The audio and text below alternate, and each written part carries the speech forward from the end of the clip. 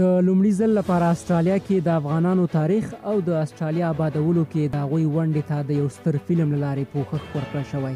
استرالیا کې جوړ شوی هالیووډ فلم د فیورنس په نوم له کلونو څېړنې او معلومات وروسته جوړ او د استرالیا په ګډون نړۍ نورو هیوادونو کې نندارې ته وړاندې کیږي. د یاد فلم جوړونکی روډریک مکي له شاندار تلویزیون سره په خبرو کې وویل ما ډېر پخوا د اوښبه افغانانو تور او سپین عکسونه لیدل ولې نور مې د هغوی په اړه معلومات نه لرل. د ښاغلي په وینا د عکسونه ډېر ښکلي ول او زما پام یې ځکه ځان ته کړ چې هر عکس کې راته کیسې ښکارېدې. روډریک استرالیا کې د افغانانو تاریخ په اړه څېړنه پیل کړه او له 4 کلونو معلوماتو راټولولو وروسته یې پرې د فلم جوړولو پرېکړه وکړه. په فلم کې د هالیووډ نامتو لوبغاړو رول لوبولی.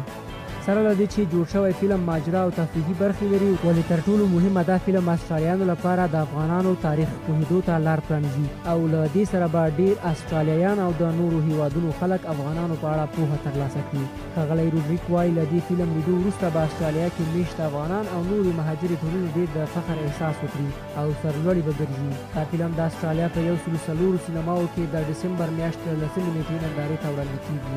له شاندار ټي وي خپرونې سره د یاد فلم جوړونکي روډریک مکي ځانګړې مرکه واورئ. Well, Roderick, thank you very much for your time. ډیره مننه روډریک چې له موږ سره خبرې کوي. تاسو یو فلم جوړ کړی دی د کوم نوم چې فرنس دی. که د یاد فلم په اړه لږ څه معلومات راکړئ. Of course. Well, it's wonderful to be here.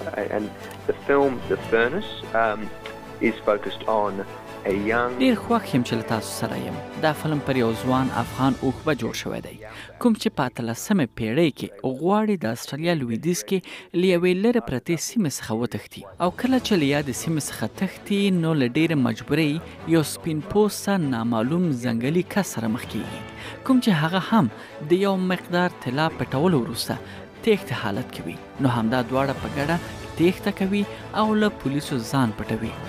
دوی غواړي یو داسې ځای ومومي یا هلته ولاړ شي چیرې چې د سپین پوسته غلا شوي کس طلا هلته اوبه شي تر څو د هغې له پیسو سره دوی خپل د تېښتې پلان کې بریالي شي. په دې فلم کې ماجرا ده ولې له ټولو مهمه د اوښبهو تاریخ او ژوند ته کتنه ده تر څو د لرې پرتو سیمو آبادولو کې د دوی رول په اړه پوهاوی ورکړل شي. کله چې ما د اوښبه افغانانو په تاریخ ځان پوه کړ نو ما ته هم ډېر حیرانونکی و او ما دا وموندله چې زه پر دې تاریخ ډېر ناوخته پوه شوم چې څومره دوی مهمه رول لوبولی و. in my life and to consider that I had never heard of it before given they played such an important role. As you said, I did watch the trailer. It looks amazing and the casting and the story by itself. ما هم د فلم ټریلر لیدلی دی او ډېر ښه ښکاري. هم یاد فلم اکټران ښه دي او هم یې کیسه په زړه پورې ده. څه د دې باعث شو چې تاسو خپل فلم کې پر افغان اوښبه فوکس وکړئ او ځانګړي ډول باندې د یو داسې یو ځوان کیسه مو راخیستې ده کوم چې لرې پرتو سیمو کې تښتېدل غواړي. Well, when I first stumbled upon some black and white images of the Cameleers, I had no idea what I was looking at, but I thought they were the most remarkable. کله چې ما د اوښبه افغانانو تور او سپین عکسونه ولیدل زه په دې نه پوهېدم چې زه څه ګورم ولې د هغوی عکسونه ډېر ښکلي ول. په دو کې افغانان، هندیان، فارسي ژبې خلک هم شتون درلود. دوی خپلو کلتوري کالو یې کول او اوښانو سره به ډېر نږدې ول. حتی د یو فلم جوړونکي من حیث د دوی انځورونو کې کیسې راته ښکارېدې. یعنې د یادو انځورونو لیدل خوندور ول ولې له دې نور ما دوی په اړه معلومات نه درلودل. نو ما دوی په اړه لا ډېره څېړنه پیل کړه چې پوه شم دوی ولې دلته استرالیا ته راغلي ول او دلته یې څه کول او بل دوی اروپایانو استعمار دوران کې څه حالت درلود.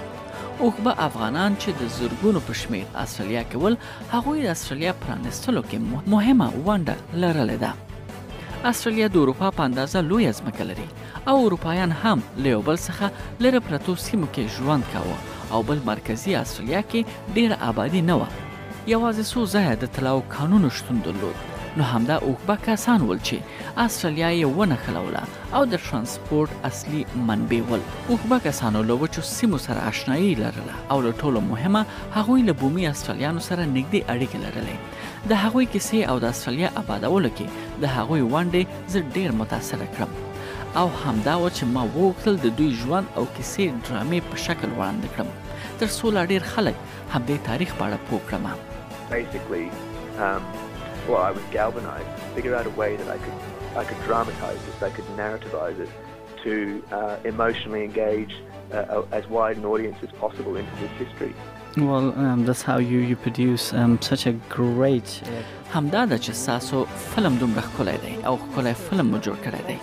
تاسې چې د دې فلم جوړولو لپاره خپله څېړنه کوله، نو آیا د اوښبه افغانانو پاتې نسل له غړو سره مو هم لیدلی دي او خبرې مو کړې دي او که نه؟ او د هغوی له خولې مو کومې داسې کیسې واورېدې او هغه کیسو تاسې څومره وهڅولی؟ Muslim consultants on the project is Hanifa Dean and زموږ فلم جوړونه په ډله کې یو مشاوره حنیفه ده، کوم چې مرکزي استرالیا کې لویه شوې ده او هغه د افغان د اوښبه نسل څخه ده او له هغې سره مو ډېرې خبرې کړې دي او هغې هم ډېرې کیسې له موږ سره شریکې کړې دي. هغه له موږ سره له 2015 کال راهیسې کار کړی دی. هغه له ډېر کتابونه هم لیکلي دي او هماغو کتابونو فلم جوړولو کې ډېره مرسته کړې ده. بلخوا هغه سیمه چې موږ دا فلم پکې جوړ کړی دی، د هغې سیمې ځایي اوسیدونکو هم له موږ سره د اوښبهو په اړه یا اوښبه افغانانو په اړه ډېر معلومات شریک کړي دي، نو ځکه ډېر ښه و چې موږ هغو ټولنه ته ولاړو. د هغوی کیسې مو واورېدې چې اوس هم ژوندی دي او لا ډېر خلک یې په اړه معلومات نه لري. د یو داسې فلم جوړول او هغه پر پردو نه یوازې استرالیا کې بلکې نړۍ کې ښودل، دا هرومرو له خلکو سره مرسته کوي تر څو د اوښبه افغانانو پر تاریخ باندې دوی پوه شي او یا کوښښ وکړي چې ځان پوه کړي. تاسو چې کله څېړنه کوله، نو آیا د معلوماتو ترلاسه کولو کې تاسو له ستونزو سره مخ شوئ او که نه؟ ځکه چې دغه برخې په اړه باندې ډېر معلومات نشته دي، ځکه د اوښبه او افغانانو په اړه ډېر څه نه دي ویل شوي. Yeah, well, by making such a film and also putting it on screens, not only in Australia and also overseas as well, this will definitely help. Yeah, you're right. Especially when I first began this project, which was 2014, so 6 years ago, there really wasn't a great... هو تاسو صحیح وایاست. په ځانګړي ډول کله چې ما دا پروژه په 2014 کال کې پیل کړه، یعنې 6 کاله وړاندې، نو ډېر معلومات شتون نه درلود. یوازې یو تاریخ پوه استاد جیفري بولټن و او د هغه کتابونه ول او بله حنیفه وه چې له موږ سره یې کار کوه. بیا چې له دې څېړنې کلونه تیر شول او موږ وغوښتل دا هر څه په حقیقت بدل کړو، نو له دې سره دا ښکاره شو چې د خلکو لیوالتیا ډېره شوه تر څو دا ښکلی تاریخ وسپړي. نو دا ډېر په زړه پورې و چې د معلوماتو راټولولو سفر موږ اوس ووینو. Or premiere it in Australian cinemas. What impact this will have on broader Australian audiences and their understanding of Afghan Cavaliers?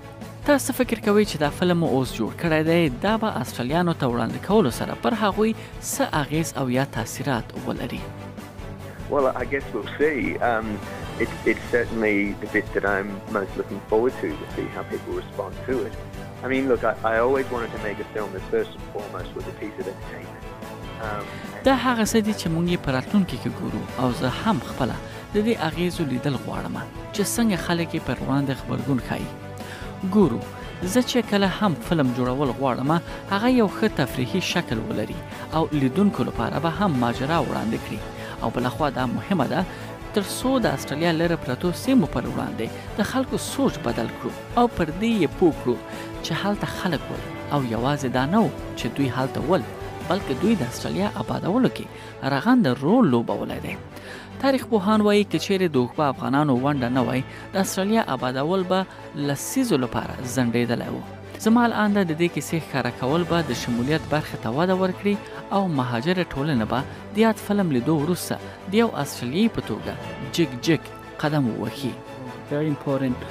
If I just go back to the movie, when did you start filming it? How long did it take for you to complete? که بیرته ستاسو فلم ته وګرځو، که دا وایاست چې کله مو دا فلم جوړول پیل کړل او کله بشپړ شو او څومره کسان پکې رول لوبولی دی او کله مو نندارې ته وړاندې کړ؟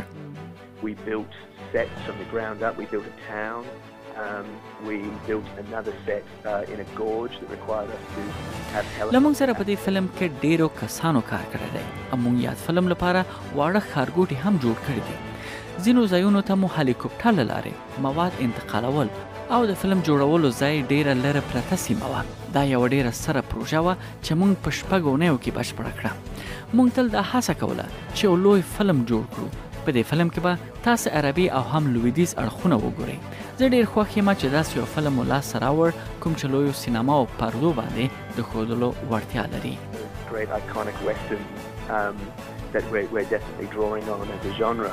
So it's hard to do. Yeah, no doubt, no doubt.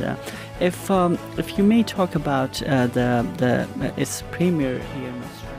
په دې کې شک نشته ده که په استرالیا کې د یاد فلم نندارې ته وړاندې کولو په اړه ووایاست چې څنګه او چیرې خلک کولی شي دا فلم وګوري. Of course. So we have our Australian premiere on the 30th of November, so that's this coming Monday, and that's in Perth, Western Australia. استرالیا کې 13 د نومبر باندې په پرت ښار کې دا فلم نندارې ته وړاندې کیږي او له دې مخکې دا فلم اروپایي فلمونو فستیوال کې هم نندارې ته وړاندې شوی دی او یوازینی استرالیایي فلم و چې یاد ځای ته یې لاره موندلې ده.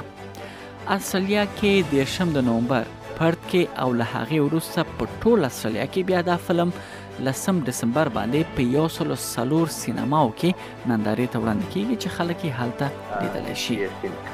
So we were incredibly lucky across Australia on December 10th. So it's getting quite a wide release, which we're incredibly excited for. Definitely. With no doubt, I thank you very much, Mr. Roderick, for speaking to us, and I'll be personally looking forward to watch this movie, and definitely our listeners will be going to cinemas to watch it and pass it on. So I thank you for your time. Thank you so much for having me. It's been a real pleasure.